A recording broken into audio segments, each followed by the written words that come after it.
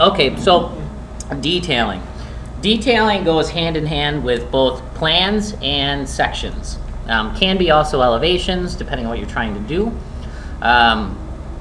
Most of the time you're going to do one from the other. I can easily, if we look at our enlarged plan that I made, you may have done it, you may not have done it with me. I could easily come in and say, here's my enlarged plan. I'm going to turn my detailing or my view detail to fine, and I'm going to increase the scale here, right, and make it really, really, really big, really big. Right, that's one method of approaching a detail view. That's not necessarily correct though, because I don't have, when I go to call this out, I have no way of referring this detail back to the actual drawing set. So what I need to do is actually use Revit's way of doing a call out. Okay. I'll go into that floor plan view. Let's go to a section. Let's do a section straight on out. Start from fresh. Actually, we have two core sections. So let's go to core section A. And then in core section A, we'll leave it as the full core section. And then within that core section, you'll see my scale is at 1/8 inch equals a foot. And then I have my detail level as coarse, right? So that's fine for something to scale when it goes on a sheet. It's about the amount of information we're going to see. But I want to begin detailing out how the wall is meeting the top and how the wall is meeting the bottom between the floors, between the floor sandwich. You know, maybe this is cutting through a door, maybe it's not cutting through a door. I want to see those jamb details, the sill details. All the things that really make up a set of good construction documents, not just, you know, design documents where here's the idea of the building, but the actual how we put together the building. I'm going to go to the view menu, view ribbon, and then I have next to this, we've been kind of teetering all the way around it, and it's saying call out. So when I pull that down, I have two ways of making the call out. I can sketch out a call out, so I can do a polygon call out if I want.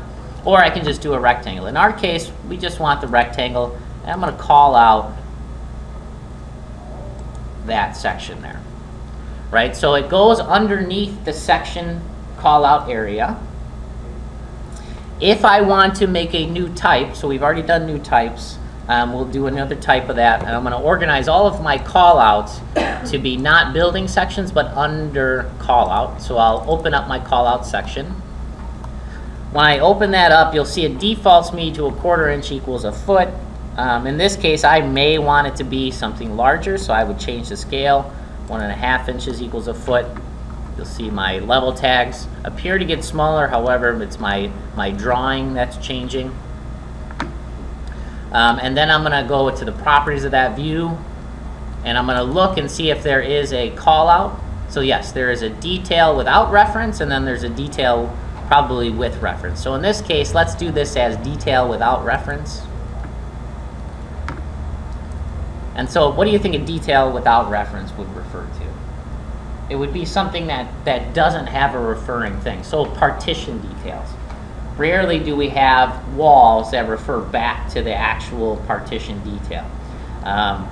The ways to solve this would be, you know, taking all of your wall types once you guys get those figured out, and doing a separate Revit file with everything there and doing a linked view with it, right? So that way everything refers back. Otherwise, you're just making a blank sheet, right? Every project is going to have the same set of partition details, your standard partition details, how you put together a wall. Those are non-referring views. In this case, this is a referring view. It's a custom case. How is the floor meeting the court? We probably wouldn't want to detail without reference. We would then take this, edit its type, and I'm going to duplicate that and call it with reference, or just detail with reference. Okay. Right, and then you can change your symbols, what the call out head looks like, all of the such, right? It's going to control how that tag looks in section, even though I'm changing it in this view property. Okay. And then when I look in the project browser, I should see now my detail views details with references. So this one's call out of core section A. I know that this is going back to core section A. So when you walk onto a project, there's going to be times where you have a series of these and they don't have referring views, or maybe they do, but that referring view is going through 20 other referring views.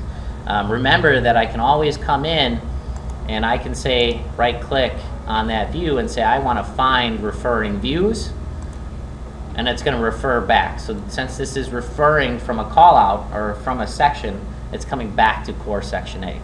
The difference and why this is more important doing it this way, if I do what I was trying to, the same operation, and try and do it with the floor plan, when I open this up, I'm going to go, well, what's the referring view, right? I'm going to have all these other views that come up that show that enlarged plan, because elevations are calling out that plan, so on and so forth.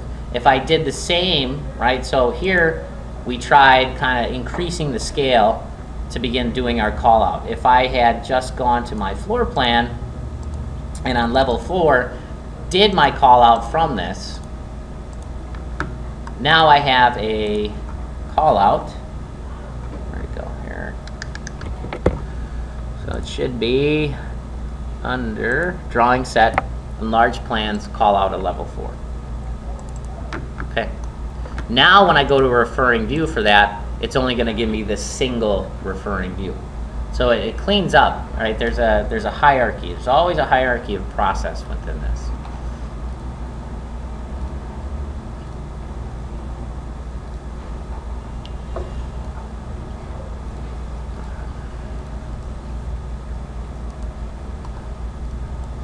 All right, so now about detailing. So let's go back to that core section A. So whenever I'm doing detailing, I'm not going to be on the course view anymore. I'm going to be changing this to the find view. So find view is going to give me all intersection points on the geometry. It's going to remove, it's going to really remove any type of, it's going to remove any course fill scales. It's going to actually show me the hatching. Right, so when I zoom in here, I should begin seeing hatching on my elements. In our case, this is all concrete. Things that I would want to detail out. So is this a metal pan? So am I doing a steel decking for my concrete? Is it a composite floor? Is it held up by a beam? How does that beam meet the core? Is the beam holding in the core or out of the core, coming through it? Is it a pocket detail? All those things we begin figuring out within the detail section. And we're taking existing geometry. So when we talk about, you hear people talk about level of detail with Revit models. So level of detail 100 is like a massing form. Like yesterday we kind of went into the massing environment, did some building massings. That's your level of detail 100. It's basic building geometry, kind of little space plans, diagrams, things like that, all done in Revit. Level of detail 200 is all your full building sections, your floor plans. We're kind of at a level of detail 200 today. So all the content, if we had the whole building done to this level, 1/4 inch scale plans, 1/4 inch scale elevations, that's the level of detail 200. Level of detail 250/300 is getting into actually detailing out how the building goes together, right? So what we do is we take existing geometry and we basically mask things over it. We can use existing geometry if you're really good. Like if you look at some I've seen some projects where they model, they've done this so many times that they've modeled out all of their wall assemblies, right? They have all of their anchor bolts modeled into it, and they're calling those into referring linked files. So they don't have to do as much detailing as you would in a case like this. But those aren't custom buildings. Those are, your grocery stores, your banks, suburban banks. It's just, I'm plopping it on a farm field, right? So it can be anything. In this case, this is a really custom building with custom intersections and everything else. So I need to kind of use existing geometry and then begin drafting over that. So any drafting happens from the annotation ribbon. And anything in the annotation ribbon, from what we learned in the last lesson, was that it's only in this view. So even though I draft on top of this view, it doesn't mean that I'm going to be drafting over the entire model in every single view. It's only going to be in this specific view, right? And most of my detailing happens within right here, right? I can make lines. Hatches are handled through regions, so I'm no longer, picking a hatch boundary. I'm drawing a region where I want to put in my own hatch, right? And then I'm also loading components. So components like a family, if I let the graphic show here, let that come up. So a component would be like a repeating detail or something of the such. There are repeating details. I'm going to have a CMU block, or I'm going to have a stock pine stud, or I'm going to have, you know, in this case, the anchor bolt is showing it in the drawing. Insulation is going to be a component. Anything that I can draw ahead of time. So those components are like blocks in AutoCAD, 2D blocks. There's a tool for insulation. We can make our own insulation. I can also do detailed groups. So I know that, let's think of like a hanging brace, like a hanging bracket. I go to Simpson Strong Tie, and then I know that Simpson Strong Tie is going to need me to have XYZ nail for that specific hanger in that specific condition. I'm going to make the nail as its own component. Then I'm going to make another item as its own component. And then I'm going to group those together, and I'm going to save that out as a detailed group. So that way, I have a bunch of little blocks all together that then make another big block. So think of a detailed group as like a nested block, right? Just no layer system. So here you can see the graphic. In this case, it's attaching the L channel to the core wall, right? Epoxy bolts. Okay, and then my revision cloud. So revision cloud's like a one-off. There's a separate schedule. We'll talk about this when we get into revision schedules and how that comes across. And again, all the dimensions and doing kind of advanced concepts like spot elevation, spot coordinates, spot elevation, right? What is my elevation at this point? Pretty simple. Because it's now tracking and I've set my project base points, it's automatically going to give me what the elevation is at any single point that I pick, right? As long as I set that up ahead of time. You know, spot coordinates, what is my coordinate at this point, right? Which is, so, you know, you think of like punch listing in CA, right? I'm coming in and I'm building my file out, or I'm building my building out.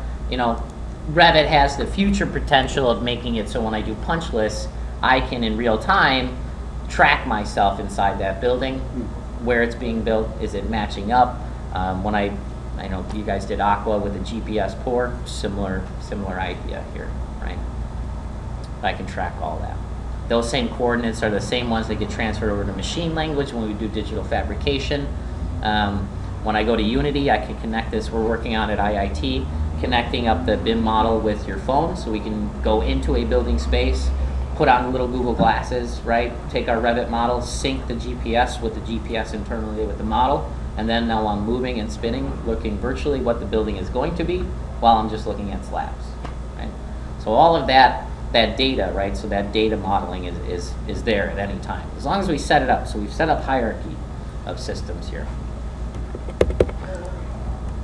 Right, okay, so simple is, that's kind of like the broad scope brush of potentials and existing data.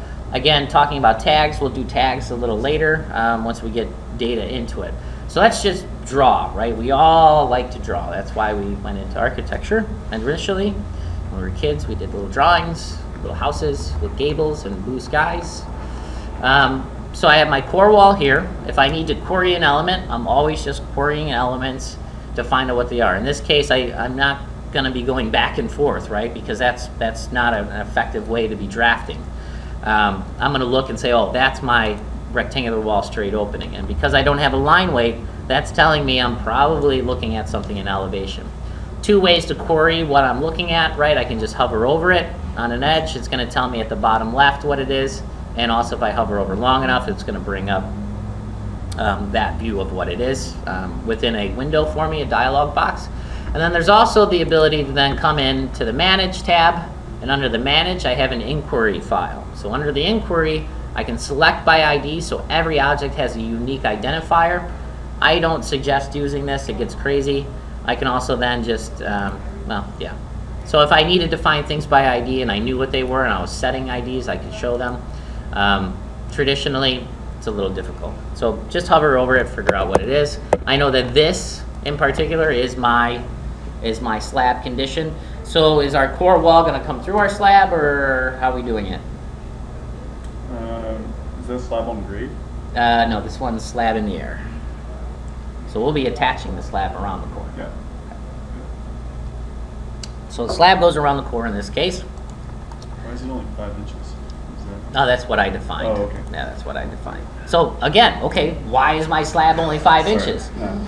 Well, that's perfect. So this is the time where those questions begin to happen, right? Well, we drew this at 5 inches. Well, I know my slab's going to be at 10, 12, 8 inches, something like that. But maybe whoever was modeling it knew that you're not going to want to show that at 1/4 inch plans, right? You just want to see this show the line, show the thickness, right? It's weighting other data, right? So first things first, I know that my core is going to come up through that floor. So, but I have it drawn and modeled as if the floor is over the wall. Well, that's okay. What I can do is I don't need to show that because at coarse scale everything goes black, so I don't see that relationship. First things first, go to the manage or go to the annotate tab, and I'm going to do a region. So within that region, I can either do a filled region or I can do a masking region. So I want to mask over that particular area. So by clicking on the masking region, I enter into the sketch mode. Now some things to be aware of, I can add lines to my boundary of that. So masking, let's just leave it on invisible lines for now. Let's pick on the rectangle tool and let's just draw over that center area. And I can lock it to geometry, so the same way we did family editing, I can lock elements to those. I can go ahead and lock that in, so if my wall moves, my region's going to move with it, right? If my wall grows in size, my region's going to grow with it.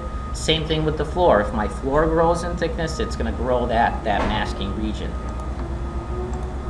So when I mask it out, all of a sudden it's like, whoops, what the heck, it masked out everything. So it's not, there's no hierarchy of draw over. When I do a masking region, it's going to mask everything geometrically in that view, okay?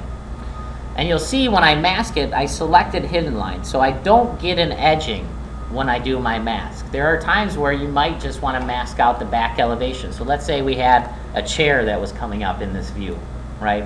Instead of moving the chair or hiding the chair, I would just mask out that area, right?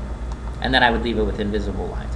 If I want the line to show up where I'm masking, I go in and I select my masking region. I'm going to edit that boundary. And within that boundary, I'm going to select the region itself, and then I can change its line style.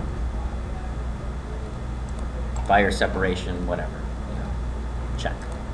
Right, so now that shows up. So it might be something that you do want to do. It's not a good example, but that's what it does. So we'll just undo that. Case. Okay, so now I need to carry my wall up through it. Now, when I drew out your floor plan here, I see that I have my rectangular straight opening at the bottom, and then I also have another wall that's coming through it. Right, so I'm looking at a cut through that wall, and then I'm looking at a straight opening. Now that wall, I continued all the way up through that core. So now I see a line through there. So I'm going to want to mask over that as well, right? So instead of doing my masking region all the way up through there, I don't have to do a mask and then a hatch. I can use the hatch, and the hatch will suffice as a masking region. So I can delete that off.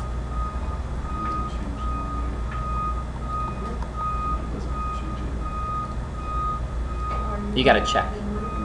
Oh, and if you don't see the line weight, TL for thin lines. Ah, wow, that's big. Yeah, TL is your best friend. TL, WT, MA, WA, all those are good. AL for a line. Right, so instead of doing the masking region here and then drafting another hatch over it, I'm just going to use the hatch as my full masking region. So I'll come in and instead of doing the mask, I'll do a filled region.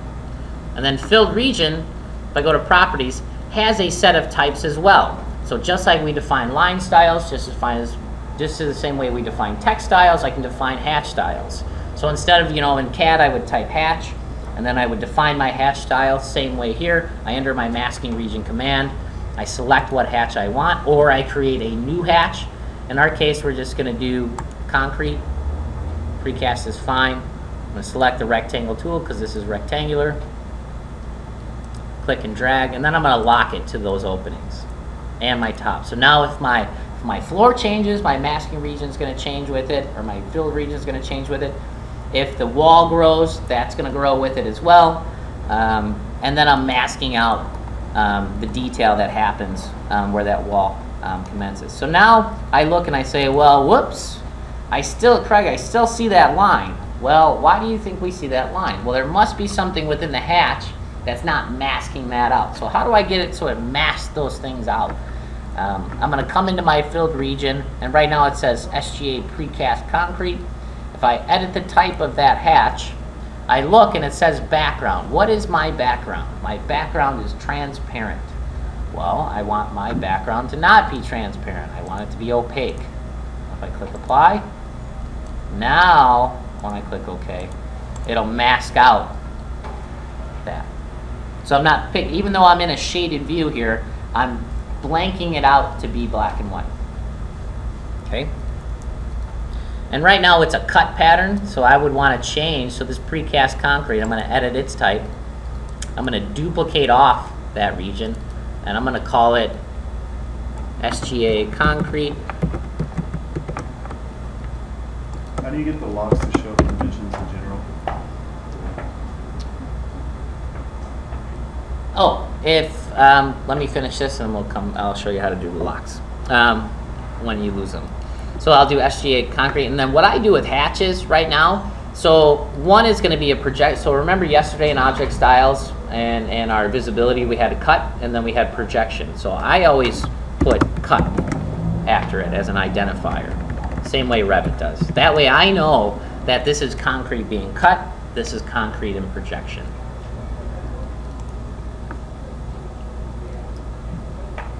And then I change my fill pattern. Right, we can do custom fill patterns. If you have a question about custom fill patterns, just let me know. Now, what's nice is it appears as if somebody has come in and given you a clue. Use this concrete for your detail. So we'll go ahead and click OK. And we'll use that one. Click OK. So there we go. So there's concrete. So there's my concrete wall. Ooh. If I need to change the line weight, right? So you'll need to talk to John or Aaron, most likely John, about the line weights. So line weights are already predefined for you. So selecting the correct line weight is huge. And really it's hard when you're detailing. This isn't a course on detailing. I can spend 16 weeks on drawing details. We all know that when we draft out a detail, it's all about reference of surrounding objects. It's not that every piece of concrete that gets cut always gets this line weight. So having variability within our line weights is also key, and how we manage those. So before we get into that, to answer your question, Will, about losing the lock, I see my grip editor, right? Because I've locked it, when I go to move it, it's going to say constraints are not satisfied. I remove them. So there's my piece. If I drag that back and I find a line, check. So you have to drag it before you can see a lock? Yeah, you'll have to, or you can use the align tool, right? So in this case, I'll do AL for align. So hold on, just watch here for a second. There you go. Yep. I can also use the align. So if I'm not dragging, I'm going to tab through. So I'm grabbing the floor, then I'm aligning that element, and I can lock it that way too. I typically use my align tool. Aaron uses the grips. Okay. So I'll select this item, my hatching boundary. I'm going to edit that boundary. And then to change the line weight of that, I'm going to select it. And right now it's under invisible line. So it's waiting for me to come in and draft over it. Well, I know that I don't need to draft over that. I already have the masking region. Why am I gonna draft over it? So CAD, I would draw in my boundary and then I hatch my boundary. And if I associate them together, when I move my boundary as a polyline, it's gonna move my hatch with it. In this case, it's kind of working like that, except I don't have to draw anything. I draw it once and then it's there. So I can take my line style, and I'm gonna look at any other line styles I have, and it looks like I do have some line styles defined. I have 1, 2, 3, 1, 2, 3, 4, 5. 5 line weights, and that's typical of most firms. 5 line weights get you about where you need to go. when you print on most printers, and the reason for that, if you don't know, is when you print on most printers, if you actually sat there and went through and did the line weights, it's about every couple or so for your defaults from CAD that become visible, right? So you actually begin to see a full discrepancy. You may gradually see a discrepancy, but the eye doesn't necessarily pick up on it. So that's why generally between the colors available in AutoCAD 1 through 8 or 9, you're going to get about 5. So every other one. Where do you get to see the line style? I don't know.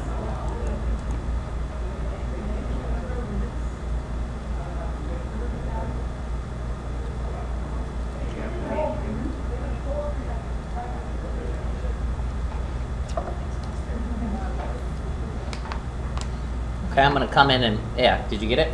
So if you don't have it, you just select your masking region, edit my boundary, tab through, so I select it, right? So I got the full boundary, not just the one side, because now you can see I can select one line here, and I can change this one particular line on the one side to be wide, and then I can do the one on the left and make it thin.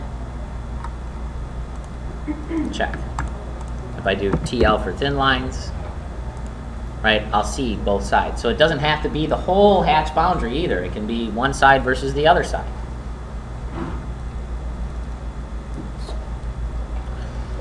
But in my case, I want it to be all sides because it is one straight piece. Edit that boundary, tab through, select it, and then within that, I'm going to make it so it's, so you'll see now, once I've selected that boundary, all of a sudden I have a ton of other options here. So if I look up here, so each one of these, remember yesterday too, is kind of corresponding with what the number is. Typically, you know, it's really about the office, so you'll have to review with John what your line weight properties are, and I'm sure he can print you out a sheet so you can read and look at them. For us right now, I'm going to go on the pretense that we're using wide lines, thin lines, thick lines, right? And then you guys will manage how those go together. So in this case, I'm going to make them wide lines. Check. There we go. There's my hatch, my rectangle, and my line weight. Cool.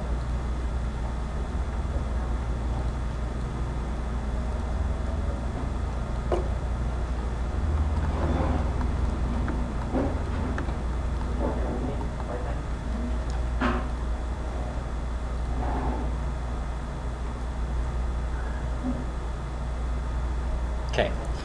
The next thing is loading in components, right? So I've drawn things in.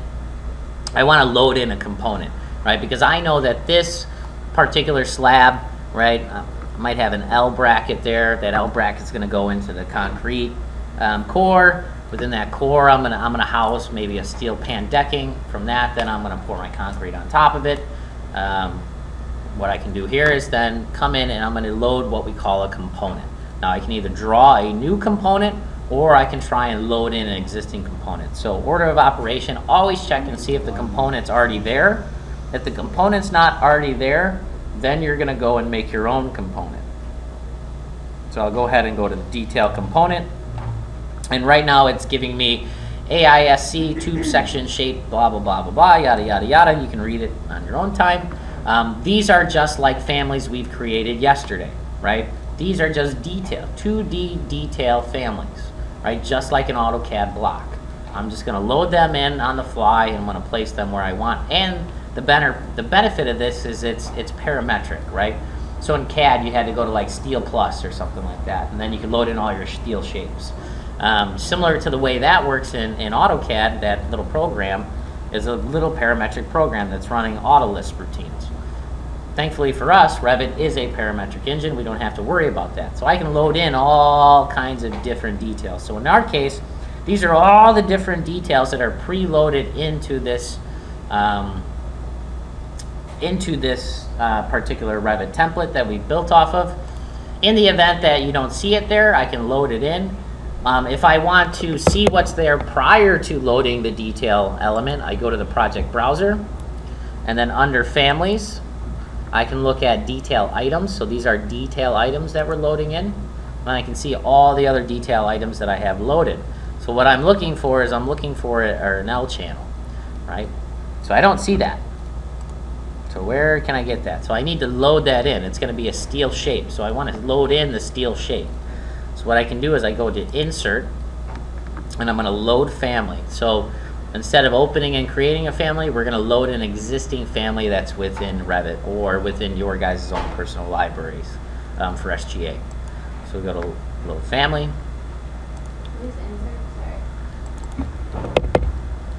Right at the menu top, brings up the insert ribbon. It's okay. Then we go to load family. And then we see a detail item. So I can open up detail items, and you'll see this is now beginning to allude to keynoting, divisions, spec sheets, all those things. So this is when those come into play. Everything's divided by division. I come in, and this is going to be under metals. So I'm going to come into metals.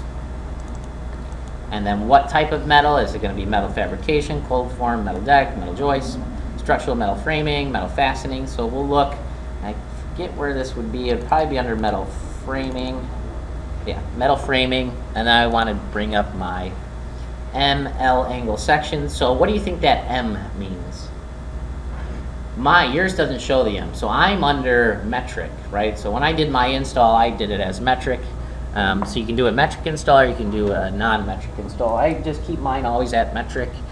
That's more for my own personal reasons. In your case, if you're not under metric, you don't have to be for this. You can come into your libraries, and under my libraries I have Imperial and I have metric. It seems like Revit out of the box gives you more families to work with the metric. So if you're not seeing something on the Imperial side, always go to the metric side and see if you see it there. I'm under detail items, metals. Do you guys have the, I'm not a metric. Oh, we're not under metric. I went to your side. So you're following, I'm following a you got now. I go to structural steel framing. And then under structural steel framing, I'm going to go all the way down, and I should see. So here we go. So I'm looking for my angle. Do I see any angle? I see top, I see side, I see section. Channel shape side. I see a C. There's my angle section. So there we go. So AISC should be the first one in the list. Says AISC angle shape section, right? So I'm going to select that, and I'm going to open that. And then when I open this up, this is a type catalog. So similar to, I open up my steel manual. Everybody's opened up the steel manual, I'm assuming. Basically everything you see inside that is now embedded into Revit. So Revit has its own steel manual embedded into it and the logic behind it. So all you need to do is load in a series of detail items that I want. I warn you not to load all of them in. They will slow your file down. So the more I have loaded in, the more problems I'm going to have. Where are you in Imperial? So to backtrack, I went to load family.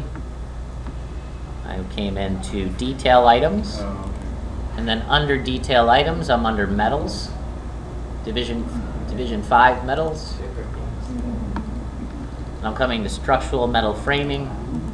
Within structural metal framing, I have structural steel. And then the first one, okay, so mine went back to metric again. After these, right? So again, Division 5 metals, structural steel framing, and I have my first one, angle shapes. And click on open. When I open that, I have another series. So I'm going down the rabbit hole. How many do I want? So in our case, I think just loading a few of these is fine. Again, don't load them all in. If you load them all in, you're gonna really slow your file down. I've already loaded in. You know, I went one day and said, well, wait a minute, why don't I have all this stuff loaded in? So I sat there one day, you know, my first newbie move using Revit was to load everything in, you know. I want it all in my file, you know, and not a good thing. Couldn't open the file, eventually crashed it. So only load in what you need at the time. If it's not, unload it, you know, delete it out, and then load in the other one that you need. You will need to load a few in to check it, you know, to kind of get it close to where you want. All right, so they're loaded in, but it doesn't necessarily mean that they're placed in the file. Because we loaded a multitude of those in at the same time, I have to explicitly tell Revit that I want it in the file. So I'm going to go back to my annotate ribbon. I'm going to go back to my component tool.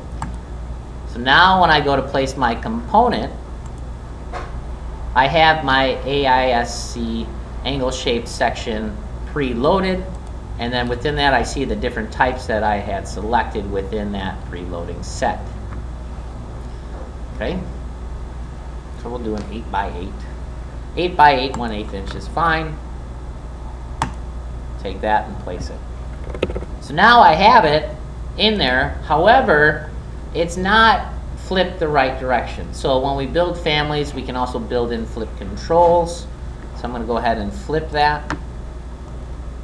And then I can move it. So remember MV for move. I can do align operations. So all our standard operations are still applicable.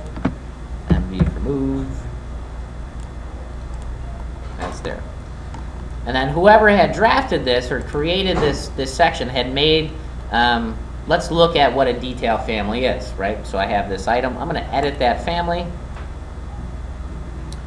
And when I edit that family, you'll see it looks nothing like the one I see in the picture. And that's because, comparative to yesterday, we have a series of, we have reference level. I should have a series of operations happening that make this thing parametric, right? Okay, and then I have different types of that item. Okay. One other thing is that similar to what we're doing now within a detail family, right? There is a template for a detail family. We will do that. I'm making this as a masking region. It's the same as we did with the concrete. The only difference between this is now I have these flip controls. So flip controls, we'll do this as well. I can create a control. I can do a double horizontal. I can do a single horizontal with it, right? I'm only allowed to go one way or the other way, so on and so forth. So that's what those do for me. They're very powerful. It used to be that you had to copy them out of the door family to get them into any other family. You don't have to do that anymore. We can go ahead and load that into the project. And we just overwrite existing version.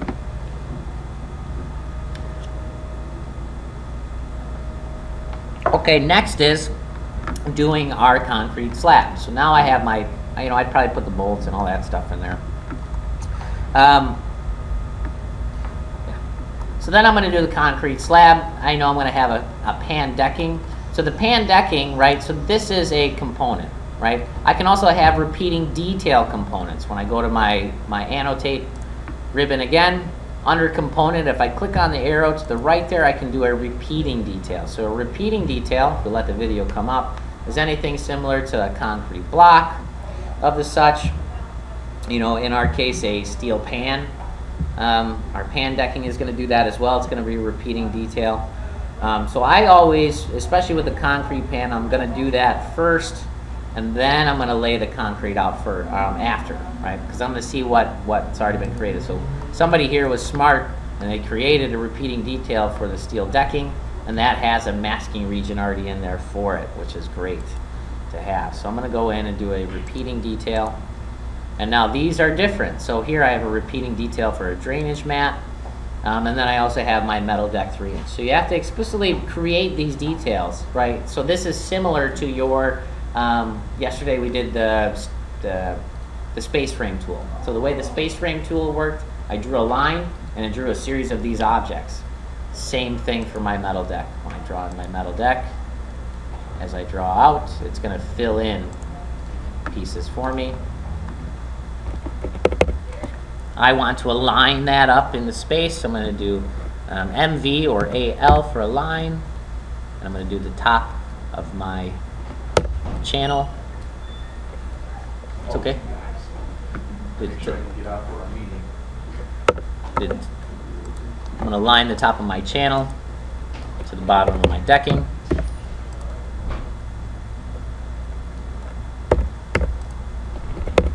Or I can just move it up into place, MV for move, that lined up.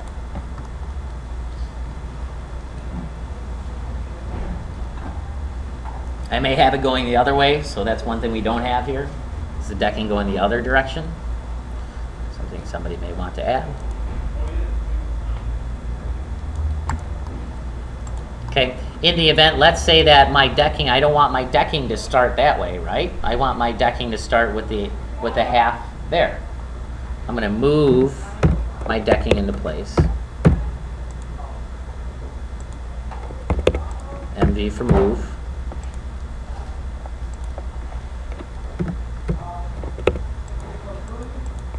Grab it here, MV.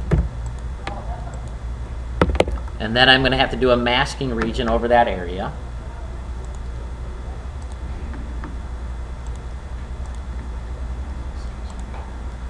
When I do my masking region, right, all of a sudden I'm going to have a problem with, delete that off.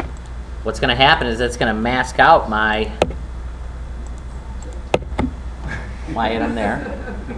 Is drafting in Revit tedious? Yes. Because I can imagine it feels that way. It is very tedious. It's a different way of thinking, right? In CAD, you're gonna, half the time you're not even gonna use blocks when you're detailing, right? Yeah. I mean, there's still times when I'm drafting in CAD where I don't use blocks. Yeah. And I'm bad about that. Revit kind of forces you into pre-making all these things. This is why people kind of complain a little bit. It's like, well, wait a minute, I have to do all these things again. I still use CAD for a lot of things, especially details like this, just because I'm faster.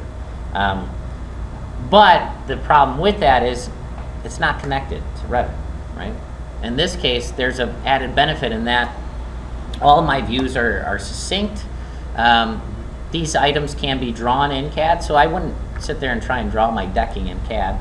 I probably already have a block that has the decking. I would open up a detail view, import my CAD lines, make that my detail, and then that's my detail, right? And you're noticing that, yeah, the tediousness comes from, well, now I need to start playing with draw order, right? Because I need to mask out one region. One's not masking out the other one, so this needs to come back to the half. I guess I'm just noticing a slight lag compared to CAD. Yep. Maybe that's just how it is. It's not, yeah, exactly, and really presetting your drawing operations, so something is rectangle, right? I'm always still trying to do rectangle. Yeah. And it doesn't do it. I'm going back into the rotate command or the copy command. Again, but draw order is something that to pay attention to here. Selecting the decking, sending it to back, send backwards, right? It's going to send it behind that item. Send back farther, right? It's going to send it behind my masking region. Do you control the start of your repeating detail by setting like the origin of it? Yep. You have to mask it. Yep, you got to mask it. Yeah, if you're gonna, unless I go in and if I was smart and I made this detail, right? I would have, because you can see whoever drafted it began to draft it correctly in the fact that they have a line there and they have a line there. So I need to be smart about how I build these families. This is not a smart family or a smart enough family because I need to come in and do this masking region. If I was smart enough, we know that I could do a flip control with it, right? If I edit this family, edit type, there's my detail, so I would need to come in, select that detail and edit it, right? And then in that detail I would put a flip control to flip it one direction, flip it the other direction. I would also have a visibility. Is this a visibility start or is this a visibility end? Remember we did that with the box yesterday. Because you would think the mask would be a concrete hatch, or it would be a composite slab and deck in one family that you could just, then all the cells would be filled. Exactly. In reality, they wouldn't be white. Well, and the thing is, exactly. So whoever did this, you know, did it so it's going to mask that out. Exactly. You would want it to be concrete. But if your floor right now is pretty dumb, it's just like a piece of concrete. But in real life, when you would draw this, you would actually make the layers and put a metal pan in it. And You could, now you can. And then when you cut that section, You would see the metal, you would see the metal pan. be there. Yeah, now you can. As of like 2013, you can do that. Oh, really? You never used to be able to do that. Yeah. So there's a floor type to And you got to think now, right now I have one surface for this floor. If I put in a structural floor, as it calls out a structural floor, just because I want to not have to draw this, now every time in every 3D view I create, every camera view I create where I see the bottom of that decking, I'm going to see now that many more surfaces to my geometry. And surfaces of geometry are what bog the computer down. Oh, yeah. Right? Having a single surface versus 20 surfaces is obviously going to be, and multiplied over however many floors I have, is going to slow the computer down a lot. So it's a trade-off. Do I care about computer resource, or do I care about spending 5 seconds on a detail just drawing that in? Does the course view apply to model space? Like, could you do a course model? Oh, yes, I could. If I make, again, it's how we make, in the system family, no. Right? A floor and a wall are all system families. There's no editing how those are created. If I was making my own custom floor, absolutely. I could say, remember our visibility settings from yesterday? I could say, is this visible in course? Fine or not. Think of a chair, right? When I get a chair from Herman Miller, that's a Revit chair, they have details set up where I have a coarse, medium, and fine. Most of the time, they don't set this up for you. On every view, you see the nuts, you see the bolts, you see the levers, you see the screws, right? I could say that I only want to see the form of the chair on coarse view, but then on the fine view, I want to see all the nuts and the bolts and the gadgets and everything else that go into that desk or that task chair. Same thing goes with this. I could easily build a family that has all that embedded logic. Do I have time to do that sometimes? No. So it's twofold. Either way, you have to tell it that that's what you want it to do. It's not going to do it for you.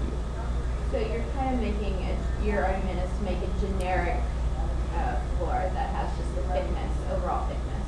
Yeah. But would your argument still would it still go with the walls? Because the walls, we say like brick with 2-layer chip with, so you would make just... Yeah, and that's another thing too, why you wouldn't want to do your own floor is, if I do, right, let's say this floor becomes composite metal deck. So that one is supposedly composite metal deck.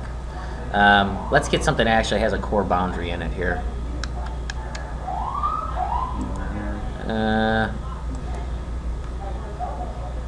going to edit this real quick. When I join a wall up to it, or it penetrates it, that core boundary, the same way it did in the join in the floor plan, it's going to join in section as well, whether or not that floor carries into that wall or is not carried into that wall. So I'm not going to demonstrate it. That would take too long to do it. So kind of keeping it simple to begin with and then slowly building up detail is always to your advantage. So. And then up to what point do you make use of the power of Revit? Do you just finish for the wall sections and then the details are in one-off, or you also do those details? No, as much as you can, reuse geometry. Because then you don't have to go back and measure conditions. That's the benefit of Revit. I can take sections through this model anyway, right? We've designed it, right? I got this crazy, funky form, double curved surface wall, right? How it meets up with the piece of steel, right? I've taken in the piece of steel and I've let Revit define that connection point at a level of detail 200 where it looks right. But now I have to get into the fine detail level of detail 300 and actually say how it's cut, how it comes together. I'm afforded the advantage of really having a succinctness. So if I move something in that detail, so here, right, I say, whoa, that's really not wrong. Maybe this is a steel beam coming in, and it's coming in a little bit above it. So I move that steel beam down. Geometrically, in all the other views that are at a 1/4 inch plan or a 1/2 inch plan, or bigger, a 1/16 inch plan, right? I'm going to see that change happen, and then my detail is corresponding with it as well at any time. I don't have to remember I changed that a week ago. I have to make sure I change this drawing now, right? It's going to change it in all of those. So like I said, it's really coming in, and I can analyze every condition then, so many times, that's why there's RFIs that come in. That's why there's change orders that come in. It's because, it's hard for a human being to think we're creating this thing out of space, right? It's this like cloud of an idea that becomes a building, right? We have to think of all the conditions before the conditions get built, whereas we're building the building virtually. So we can begin looking at every single condition, right, and how they come together, how the slab meets with the atrium, meets with the two separate buildings, how those interact. We can look at those conditions and make sure things are meeting up. Something as like a catwalk between two buildings, how do those come together? Things like that were always difficult to do and have everything synced up, where now Revit does do that. I mean, it's just that whenever you go into these things of drawing the wall sections of the details, it said that is when you're bringing back the messiness of that. Oh yeah, there's always going to be mess. All the time. Yeah, and that comes down to your modeling. You know, that's really what it is, modeling. Sure, I could come in and model in that steel. We know how to model in the steel. We can do a sweep with it, call it a family, and there is a three-dimensional geometry for this. So yeah, I can do that as well. I can say, you know what? Instead of doing a detail, I do want to see that. I do want that geometric piece in my model. I can afford computer resources for everybody to have that in there, or there's some reason, like steel beams from the structural engineer. They're going to give you all that data because they use that for analytics, right? They need that three-dimensional geometry, so you're going to get that. There may be cases where you draft over it or you don't draft over it. So, yeah, it's you know, I wish I could show you some other ones like a crate and barrel, right? A crate and barrel has something. It's awesome what they have done. Their design team has a lot of everything already pre-modeled and everything else. So all the drawings are like, the model is what you see in the drawing, right? But that's because they can do this so many times. They've done the same building over and over and over and over and over and over again. That you can do things like that. In this case, this would be an example where you could do that level of detail. Every one of my wall partitions, how those come together, right? I can easily model that out, and then I would never have to draw it again. Or you just draw it once and put a keynote on it and give it just a dumb little rectangle box in the Revit model, and that's it. So, I have a question. yeah. So, on a recent project, the architect who was drawing it for us was using Revit, and they had done other office buildings. So let's say they had done another crate and barrels. Yeah. But this was a completely new office building with new walls and everything, and new details that were, you know, because she was taking them from our drawing. But she sometimes was using old details as well in the drawing set. So how was she linking old? You have something that is you basically use it through the tagging. Like partition detail, I always refer back to partition details because they're a really complex issue with the way Revit works. I literally need to have a standard partition detail outside of Revit that's referring that back. So a lot of firms handle this by making all of their standard partitions, right, as wall types. They do a generic wall, boom, boom, boom, boom, like a soldier course of walls. That is a file that exists somewhere. Within that file are then sheet details referring back, drafting over those walls. Then in Revit, I link in that file, and then I can set up dummy views in my master file of Revit that then pull that linked view into it. Oh, from a completely different Revit file. You got it. You got it. And then I because it's in there, right, I can transfer those wall types into that project, and then I link that file in as well. Now those two they're connected, but they're not connected. And then I can draw to my heart's content. But then I have one sheet that says, here's the 10 different partition types that I'm using, right? And then it's office-wide, it works. And so does that answer your question? Yeah. It's just like you think of the CAD block days, right? It's the only difference now is that everything can be tied together if you do it correctly, right? So would you bring in one of those details from the link sheet into the live model and group that, and that will remain? You can do that too. Yeah, you can do that too. You can bring it in as a link and then group it. It's really it's always a balance of computer resources, time, knowledge of the team, and then what overall is the added benefit of me doing a certain process between those variables. Details, right? Traditionally, that's why you see that there's this structure of, and specifically because of details, why the idea of a BIM manager came about. That's why the idea of a CAD manager came about in architecture offices, is because you need to have somebody managing just content. Really, it's just a content manager and a teacher, right? Because, you know, if you have an office of 200 plus people, right, you don't want people redrawing the same metal over and over and over again. But then everybody's going to draw it different every time. And then there's going to be one that works perfectly for every situation. That's the one you want to pull out, and that's the one you want to give to everybody else. And then you want to make everybody else aware that that's there. There are going to be cases where you have new people come into the firm that have a series of details from another firm. You know, somehow, I'm not going to say how they got it. I don't care how they got it.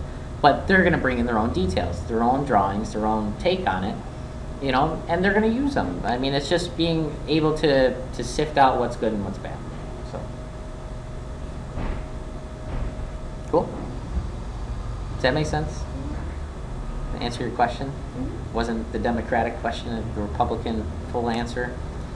No, that's good. Okay, good. All right. Moving on. All right. So again, so I've gone through draw order with it. In this case, right, so I have a masking region happening. My floor is going beyond it. So in this case, maybe I want to hide this completely, right? Because now I have my floor. I don't want to mask that out, or maybe I do want to mask that out. So if I do want to mask that out, I'm going to mask out that whole side. First, I'm going to move all of this into there, so it sits nicely there. So then I can draw my steel or my concrete slab coming up there.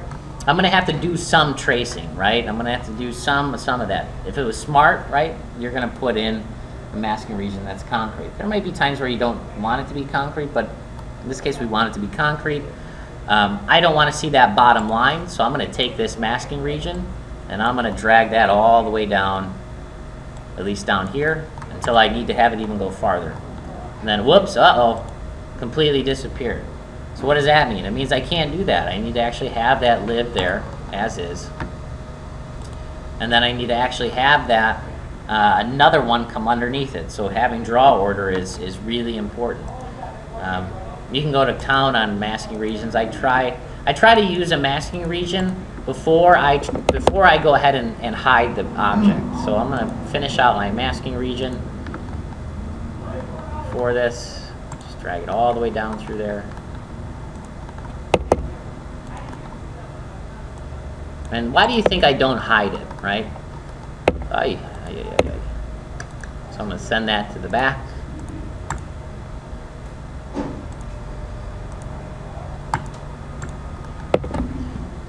So I don't want to hide this object, because typically you just don't want to hide objects. If you can avoid hiding an object, one, I don't want to temporarily hide it, and then it's always just temporarily hidden. So then I would say I'm going to go hide the object, right? Because then somebody doesn't know it's there.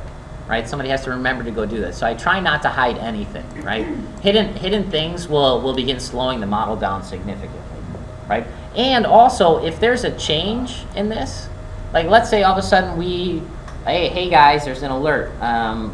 Concrete slab thickness increased by 1 inch for all floors, right? I'm going to have to go in and make sure that that's done. Right, and if I'm a newbie and I don't know that things are hidden, I'm going to start redrafting this thing, right? Instead of trying to align it to something else, right? I need to know that that's there.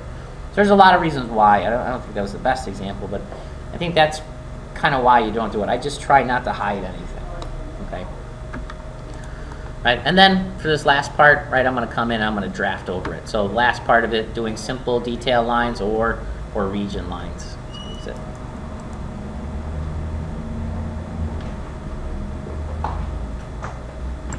Knows where to go.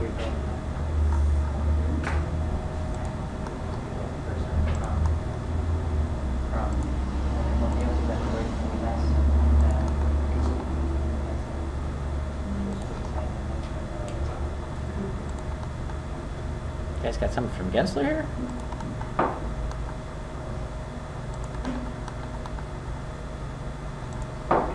Take that. There we go. That's straight drafting right there, man. There you go. It's very messy. That's why. I can't wait to see Revit drawings.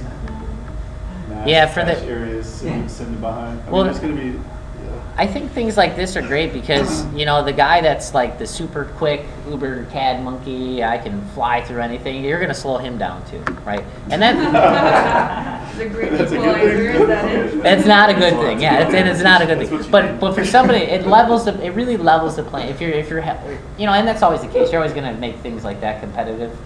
It's always a race. It's always a race. It's always a race. So I mean, it really does level.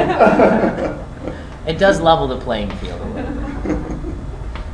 So there's a chance. There still is a chance.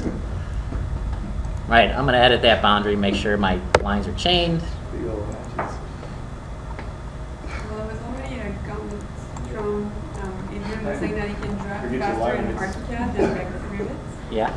Yeah, so he was like, I can do anything way faster in ArchiCAD than anyone in Revit. Well, see, and I always find that too is like, you know, and we're. Such a dumb thing to compete about. I know.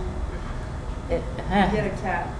Find something else to do. You got to make it fun. Positive mental attitude. Positive mental attitude. Okay, so that's that. To make our own repeating detail, right? If I look at insulation, right, I'm going to drag my insulation through center of my wall. That's just a repeating detail, right? That is, I can put my width on it, right? Don't recreate the insulation. If you guys have your own custom insulation, make it a repeating detail. So how do we make a repeating detail? What I need to do first is have a set of single components, and then instead of using one that's already been created for you, I can make my own. So I'm going to select repeating detail component, and I'm going to edit this type. So again, we always have to start from something that already exists in Revit. I'm going to duplicate it, and I'm going to call it tutorial repeating detail. And click OK. And then within that, I'm going to then pick from all the other detail items that I have loaded in. So I can pretty much make anything a repeating detail at this point, which is super nice, right? I'm going to do one. And then within that, I can say, okay, what's my spacing on this? Right, within my spacing, right, how much am I spacing it? Maybe it's only 8 inches for this. What's my rotation? I'm going to do a 45-degree angle. Oh, haha, can't do that. So I have to rotate it in a family. Okay? So getting into kind of just making sure that you have all of those items together and situated out. And as a firm, you're going to be doing more and more. Like you're going to go say, hey, well, wait a minute, in CAD I have a bolt, right? Or I have a bolt head, and I'm finding that I have to draw this bolt head all the time. Well, what I can do is I can make a new detail component family. I'm going to go File, New, Family. Make sure it's under the Imperial library. Yours will always default to Imperial in here. And it's going to be a detail item. So I'm doing a new RFT, and then I can do another one under, whether it be masonry, wood. In this case, it's going to be a metal fastener. So we'll do metal fastener. Probably under fabrications. That's metal stairs. Common work results, metal fastenings. All right, so there's no RFT for that. So there's no RFT for actual divisions, right? You actually have to store those for you. So in this case, I'm going to go File, New, Family, and all detail items start out as detail items. Just straight, bare bones. This is what they are. I can load components into this, so I can load components into other detail families, similar to the way I did it. You can see that all the masking regions, all the filled regions, all of my dimensions. Dimensions here, in this case, are for constraints, for parameters, not for actual dimensioning of objects. I can't dimension a piece of steel, and I know I'm always going to dimension that piece of steel, so inside there I'm going to load it in every time, right? I'd actually draw the lines for the dimension. Okay, so in this case I'm going to make just a simple kind of bolt fitting. So I'm going to take my rectangle there. That's a big bolt, 3 foot or 3 inches. Even that's a big bolt. Let's do an inch. Inch is better. Take that in. Do that as 1 inch. All right. tab through, MM for mirror, flips that over, deletes that second line in the center. Take this guy, so I want to fillet the sides of it, so I can go create line. I'm going to do my fillet side, 1, 2. Want me to fillet that edge.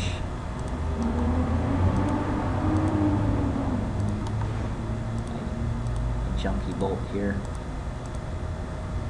Well, it lets me go so far with it. Delete that off. Do my fillet again. What's that? I can do better. Thank you.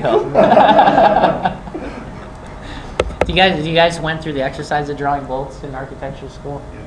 Oh, it's such a pain, man. Like you got to do the ellipse, and then you got to do the thing on the side. This is my bolt. This is Craig's bolt. It's been fully worn over the years.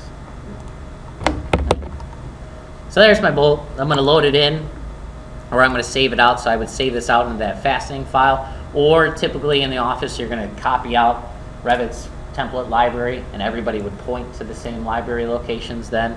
If not, maybe bring it up next meeting or something. Go ahead and go to family. Save your family out as Craig's bolt. I'll load that into my project. All right, and I can do it in 2D, 3D, so detail items, detail components will load in any 2D view for you. In this case, I want to go back to my call out.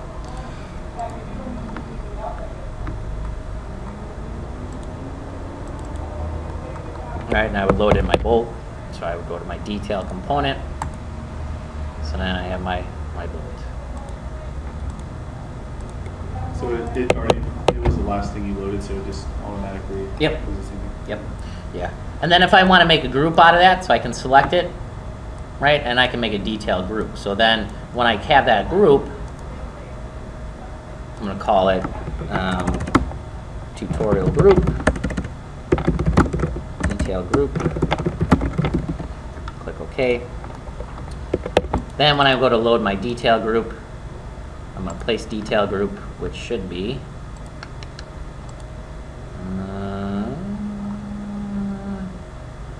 tutorial all the way down. Tutorial detail group, and it's going to copy it from where it was. Okay. If it already existed. If it didn't exist already, that detail group is going to live down in the group area here. So I have detail groups and I have model groups. Model groups are different. So after you make something a group, you can't just copy it by doing copy paste? Yeah, sure, I can do that. I can do that as well. I can do CO for copy. Oop, don't edit the group. CO for copy, and I can do. Copy that same group? Yep, just copy it around. Yep. Yeah, absolutely possible. Any question on that? I think we got everything for that. Let me just double check. Grading views, detail component. Yep. So other things are line weights, right? So I typically don't show you guys this because John yells at me. But I think it's still good to know where these things live and how the line weights are created. So I want to create a new line style, and I want to create a new line weight with it and a new line type. So to do so, I'm generally always doing that in the Revit project. Again, yesterday we talked about object styles and subcategories. I'm going to go to VV, right? And then if I go to object styles, within object styles I have all these projection, what my line patterns are, what my cut patterns are. Well, we're going to do our own, right? Don't touch the ones that already exist. Don't modify the ones that already exist. They're there for a reason. Where they do live and how they're created is under the Manage tab, and it's under Additional Settings, and it's under Line Styles, Line Weights, Line Patterns. So first I'm going to do a line pattern to define a line style, and then I'm going to give it a line weight. So I'm going to do a line pattern, and I can do a new line pattern. So it's kind of like Illustrator. So everybody done a line pattern in Illustrator? It's kind of like the dash dot kind of set. I'm not going to go through and do one. I'm just going to kind of explain how it goes. All right, so I would do a type. What is it? Is it a dash or is it a dot? This one's a space, and then a dash. What its value is, how thick or how long it is. So I would say 0.125 inches. Should not dot segment. Okay, space would have a 1, 2, 5. This one is then a long space of 3/16. Let's do a 1/2 inch on it, right? Give it a call of tutorial. Oh, then it's going to ask me to do a space, so I do my space. Click OK. And then I'll click OK. So it always got to end with a space. So there's my line style right there, right? So that gives my line style. Now when I go to my line, or my line pattern, now I can go to a line style. So similar to that, I'm going to create a typology of line that's going to give me a specific style that ties back to what I just created. So in this case, I would do a new subcategory of line called tutorial as well. I'll click OK. Under that, I'm going to give it a line pattern of tutorial. And then I can give it a line weight. All right, so we'll hold off on the line weight. We'll come back to it. Maybe I want that line color to be red. I'll click apply and click OK. Then the last part is under additional settings is the line weight. So don't ever change the line weights. The only time I think you'll probably be maybe editing, I mean, again, talk with John on this, is your perspective line weight. So this is brand spanking new for 2014. Being able to do the line weights in a perspective view. So great. So great. Being able to actually adjust these things is huge. I don't know how many like clunky, nasty looking perspectives I've seen out of Revit because they didn't have line weights with it. So I can do line weights with that now. Model line weights, so these are where the numbers are coming from. And then at each separate scale, they're corresponding with a different value. So as we're moving up, that line style is changing, right? So these have been carefully thought out, so don't change them. If you find a specific need, gather up your argument, talk with John. That's where they live though. So then what I'll do is finish my new line style, which is tutorial, all the way at the bottom. And I'm going to give it a line weight of 7. Apply and click OK. So now when I go to draw my line in here, go to architecture, or excuse me, annotate, detail line, do my circle. I'm going to use my new line style of tutorial. There we go. Okay. All right, so it's 12:27, lunchtime. We're right on time today. Is there a way to like quickly Match properties? like the line weights? Like, Yeah. So that you have several of these Yeah. components you're drawing. Yeah. Yeah, there is. They got to be the same type. So a detail line has to be a detail line, right? So Yeah, that's what I was saying. yeah, exactly. I'm going to make this one hidden lines, right? So I can do MA for match. Select my line. Select that one. It'll change it. Just like the wall properties, just like your match layer properties in CAD. So that's a fast way to think about it too, is I have several different line styles already just copying in, right? And I can see them and I can just go MA for what I want. Draft real quick and then MA for everything. It's another way of thinking. I didn't really think about doing it that way. It's a good way to do it.